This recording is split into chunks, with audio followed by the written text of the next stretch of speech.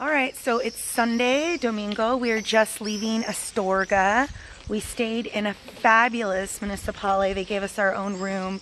It was €5 each, and they had a nice kitchen, so we cooked. So yesterday, even buying tickets to the chocolate museum, it was like less than €70 for our entire stay, and a really nice dinner. The chocolate museum was really cool. It was. I appreciated the chocolate museum of Astorga because it talked about the different phases of chocolate, but it also really honored the fact that it was something that was taken from Mexico. And I liked that. Any other highlights?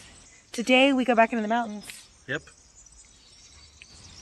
There was this really cool spot right over here where they excavated some Roman ruins. Let's just say it. None of us are excited for it. I'm excited for mountains. You said you were excited. I know. When it was hot as heck, they wanted to get to the mountains.